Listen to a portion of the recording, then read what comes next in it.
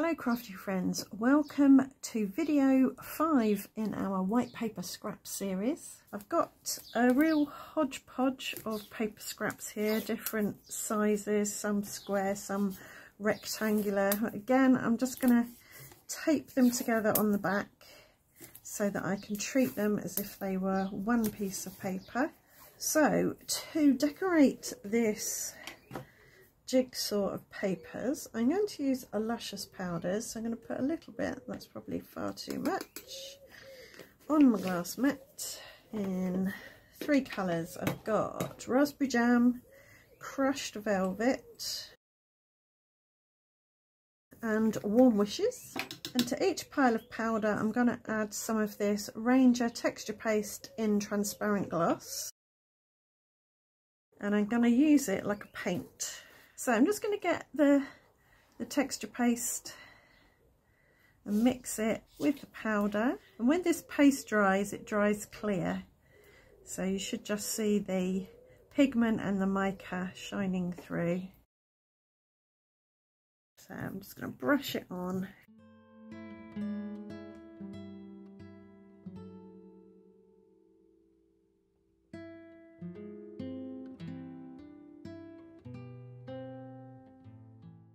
Right, I think that'll do for the raspberry jam for the moment. And now I'm going to do the purple, the crushed velvet.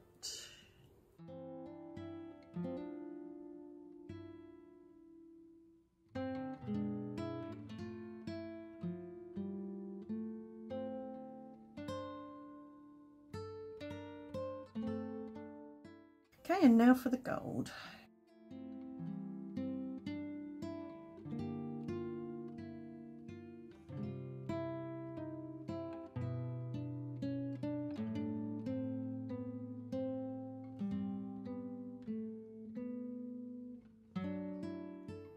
Right, that's done, and I'm going to leave that to dry before I do anything else to it. So this is nice and dry now. It did curl quite a bit while it was drying, but yesterday I popped it underneath my glass mat and it flattened out pretty nicely.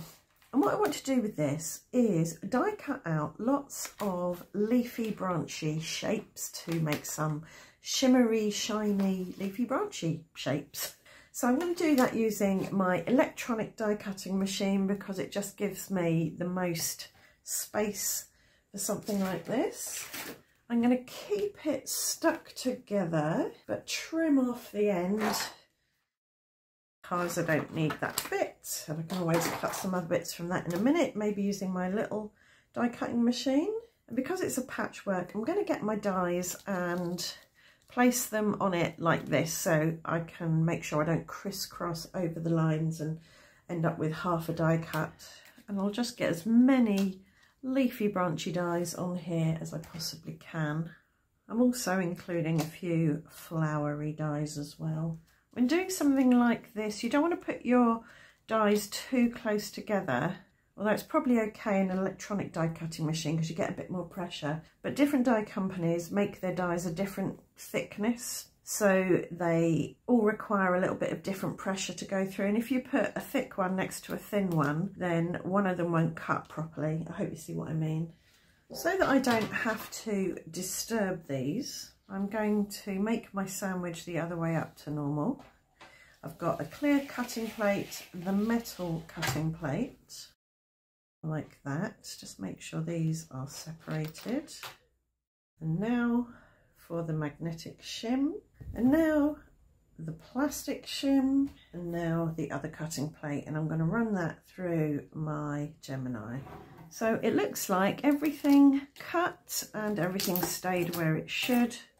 So I'll just take a few minutes to take all these out and remove them from their dies and poke out all the little bits that need to be poked out, and then I'll come back to you. So here we have a really pretty selection of shimmery, shiny, leafy floral bits. I've also got this left over, so I can cut some more if I want to, but I could also cut some little circles to use as embellishments or little flowers. So we'll keep that over there. And this is something you can do, let's say, when you're not inspired necessarily to make a card, or you just want to boost your stock of die cuts, you can get your white paper scraps, treat them very simply with some kind of colour, and then once it's dried, just go for it and die cut loads and loads and loads of little things out, and then you can keep these in a pocket or an envelope for when you want to make a card at a later date. Right, as I have done during the previous videos in this series, I'm going to make one card for you on camera and then make a bunch of other cards off camera and come back at the end of the video to show you how they all turned out. But for the one I'm going to make on camera, I'm going to use this really pretty branch and leaves. So I want to keep this card really clean and simple. I want the only colour to come from the leafy branchy bit. So I'm going to cut some frames out of smooth white cardstock. And I've actually sacrificed a card blank to get this smooth white cardstock because I want the frames that I cut to match the card front. So I've got a rectangle stitched frame, and now I'm going to cut some whimsical circles to act as a frame. And I'm again using white paper scraps as shims to make sure I get a really good cut. So I think I want the circles in the background. Not sure if I want all three, but we'll put all three down for now. And then the frame may be slightly offset. Not sure about that yet. And then that's sitting on top of there somewhere. And I'm going to turn this into a get well soon card and put my sentiment in the middle about there. So I'll do that before I stick anything down. And as this is a silicone stamp, I'm going to use StazOn because it's the best ink I have for silicone stamps. Well, best black ink I have. So that's stamped really well.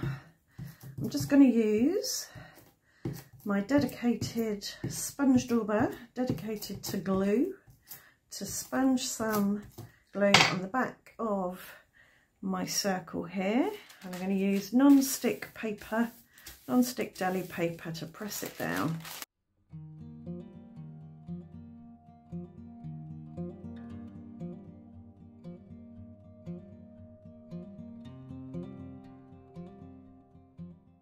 And now for the frame. I think I will centralise this.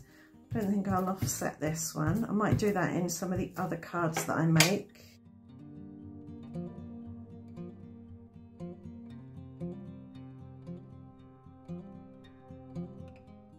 And then we'll just lay the little leafy thing over all the frames like that, I think.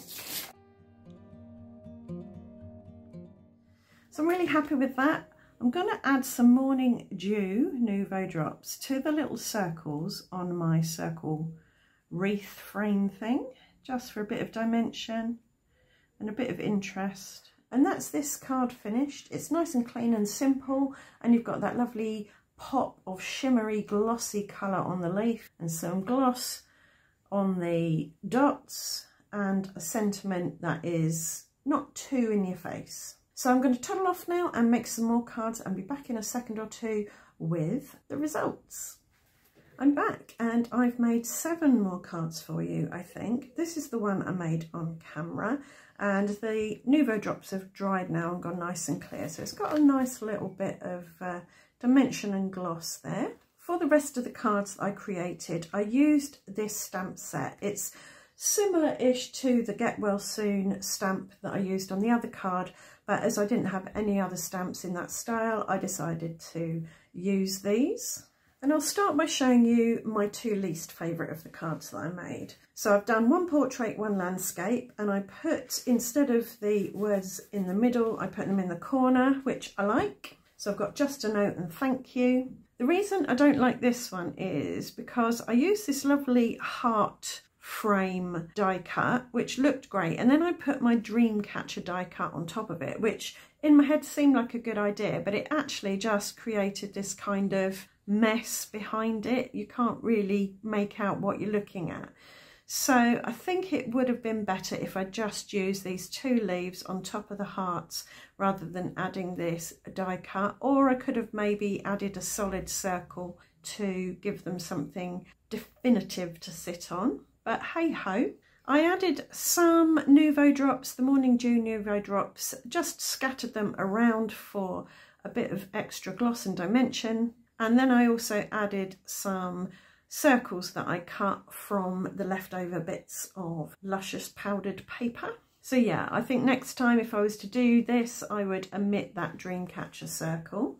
This one, I just don't think this die cut here has enough impact on its own. I perhaps should have added a second one. And this one's pretty much similar to this one in construction, but I did put Morning Dew Nuvo drops on the Lucious powder circles, so they will eventually dry clear and have a bit of glossy dimension to them.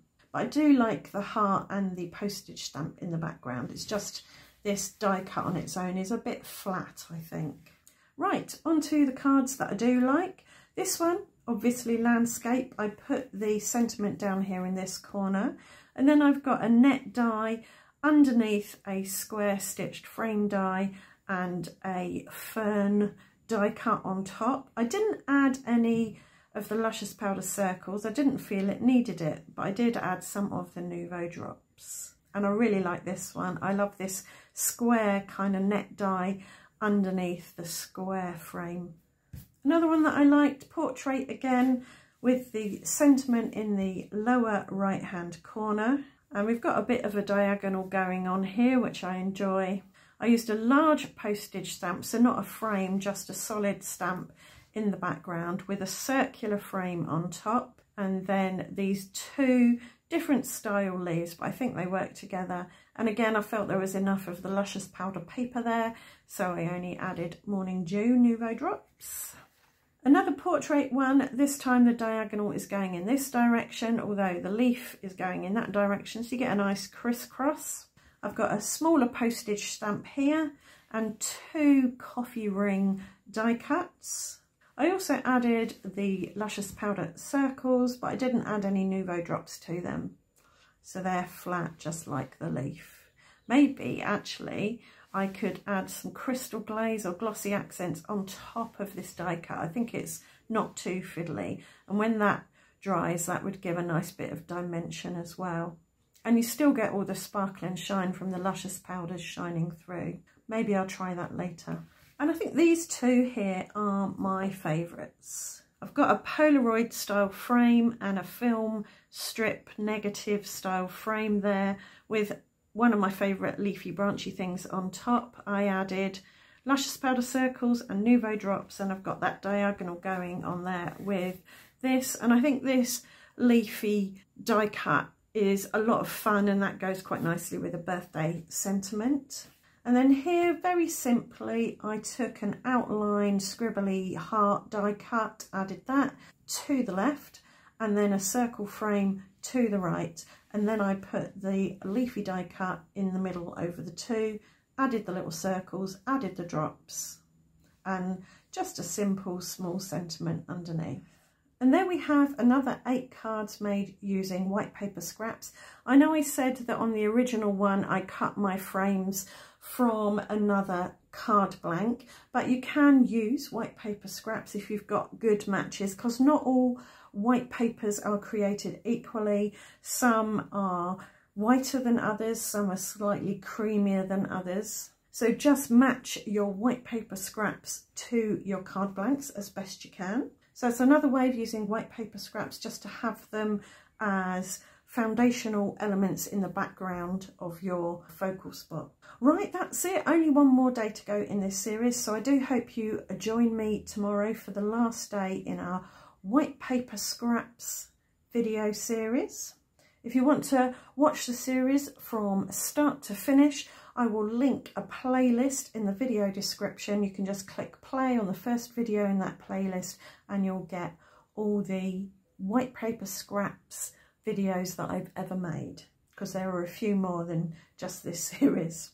Right, enough waffling from me. I will see you very soon. Thanks for watching. Bye for now.